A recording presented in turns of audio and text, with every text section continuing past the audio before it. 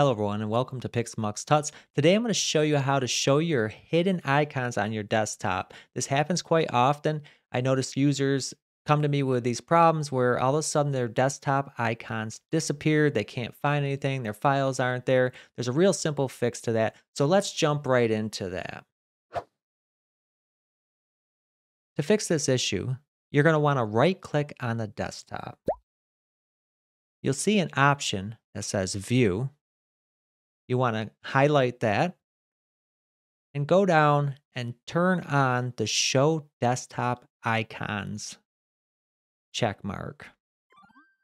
As you can see right now, my desktop icons aren't showing. And when I turn it on, there they are.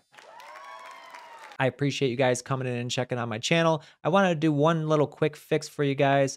I really appreciate it, and I'll see you guys next time.